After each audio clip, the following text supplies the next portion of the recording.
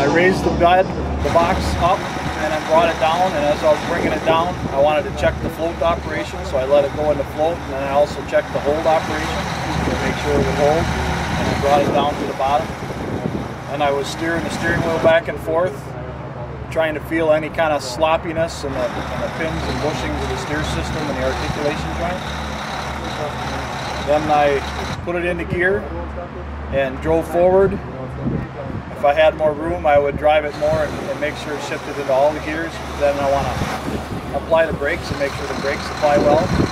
Put it in reverse, backed up, same thing, checking the reverse operation and checking the brakes.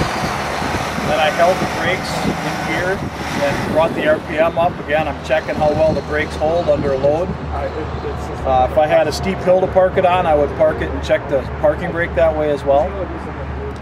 And then I just switched on the lights and might also check the wipers and the horn and directionals and things like that to make sure all that kind of stuff works. That's more minor, but I'm still just checking. If everything works good, I know it's been well maintained.